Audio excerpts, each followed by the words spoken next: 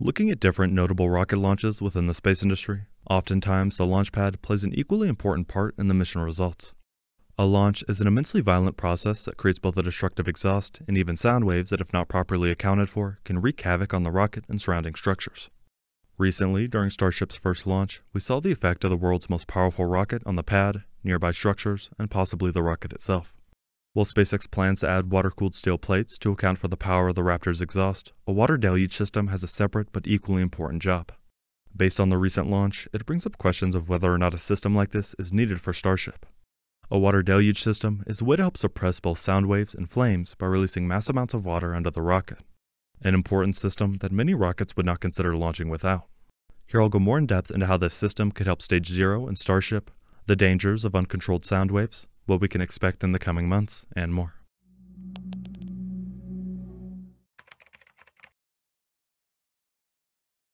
During a rocket launch, there are two main factors related to the exhaust of the engines that you need to consider.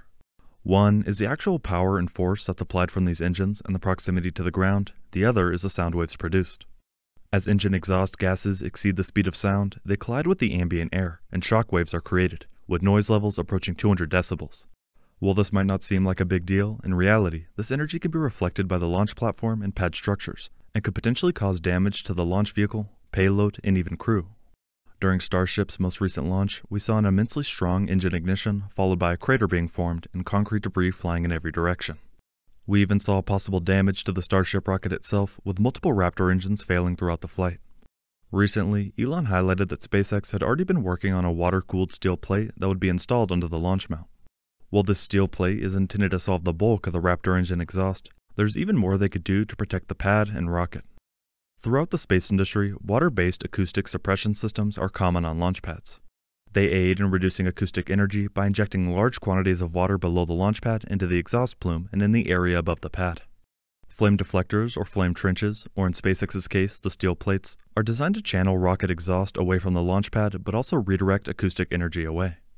When NASA's Space Launch System, or SLS rocket lifts off, its 4 RS-25 engines and 2 solid rocket boosters produce a combined 8.4 million pounds of thrust, and with that comes a torrent of heat and noise.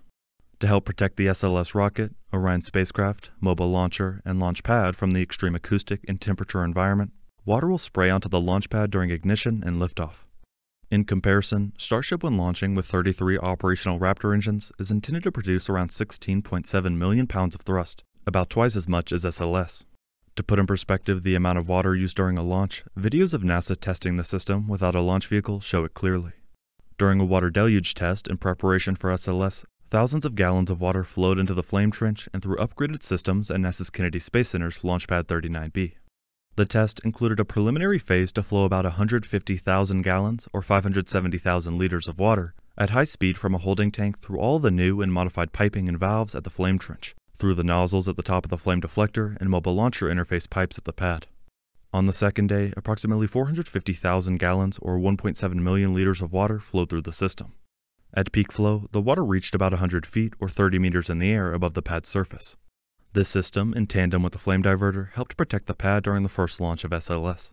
It's important to point out, however, that after the first launch of SLS, even with all these systems in place, the pad still sustained some damage, with elevator doors, for example, being blown out from the pressure and power of the exhaust. When it comes to actual launches, it's extremely difficult to properly redirect and control the exhaust of some of the most powerful rockets in the world. We can expect that going forward, SpaceX will spend a lot of time in testing on the proper pad systems that can handle 33 Raptor engines at full thrust. Something much easier said than done. In SpaceX's case, a decent amount of work is needed to install a proper system capable of suppressing the flames and sound waves produced by Super Heavy. On Launch Pad 39B, they have a dedicated water tower for the ignition over pressure and sound suppression system. This water is dumped on the mobile launcher and inside the flame trench in less than 30 seconds. The peak flow rate is 1.1 million gallons per minute, high enough to empty roughly 2 Olympic-sized swimming pools in 1 minute. At Stage 0, SpaceX has the propellant tank farm, which could be used, but not to the same effect. The height and size of a dedicated water tower helps pressurize the water, not to mention the large diameter pipe for transport. As of right now, it's not fully clear what exactly SpaceX plans to do. With the exception of installing a water-cooled steel plate, it's possible they leave it just at that. On the other hand, different rockets create different exhaust and sound profiles no matter the power. While in the past there are cases of rockets being damaged after neglecting a water deluge system, the sound waves are produced and interact with each vehicle differently. Dr. Phil Metzger recently said in a tweet relating to Starship's first launch, "So I have no idea the acoustics experienced by Starship or its structural beefiness. It may not be a problem at all, for all I know. I'm just saying that a flat steel plate does not do anything to reduce acoustic energy from affecting the vehicle. If the rocket doesn't mind the shaking, then fine. But it's easy to design systems that reduce launch acoustics and give more margin back to the vehicle. So if SpaceX decided to do so, then it could be done," he said. After all, Starship is a very different vehicle from anything we've seen in the past. The first launch proved that Stage 0 100% needs a flame diverter or steel plate related system. However, maybe a water deluge system would be extra. Based on SpaceX's methodology and how they go about testing rockets, it's possible that between now and the next launch, they only install the water-cooled steel plate and leave it at that. They would then test that standalone system during the next launch attempt and go from there. Maybe it works out fine, or maybe the launch causes more issues related to sound waves. At the end of the day, SpaceX gathered mass amounts of information and data from the first launch.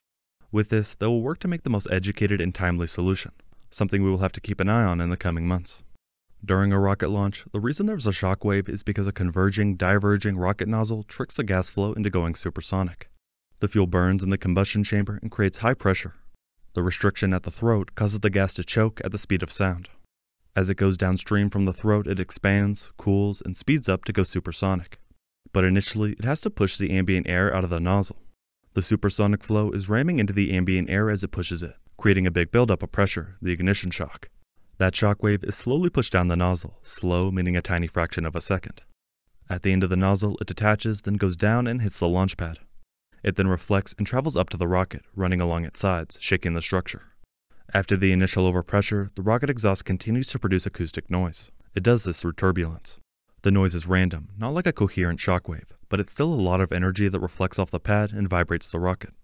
Dr. Phil Metzger continued by pointing out, "We don't have great models of acoustic noise production in rocket plumes.